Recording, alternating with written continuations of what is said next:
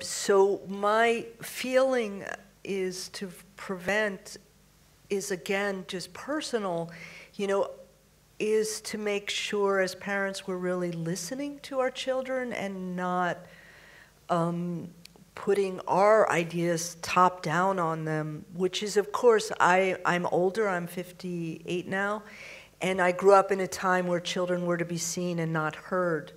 And my parents weren't really listening, they were telling. And so I didn't feel anyone was listening to me.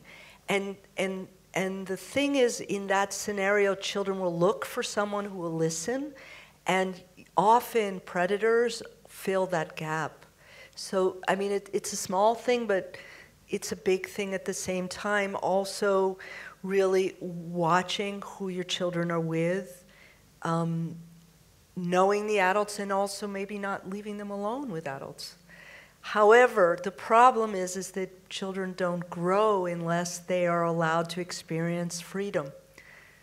So the other thing I like to say is that we can't ultimately protect our children, and what we ultimately have to do is try to make them resilient.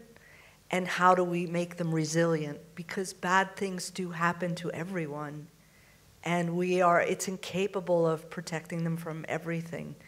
So I think the question is, how do we really make kids resilient? And they have to learn to have small failures and know that we're going to be there as adults.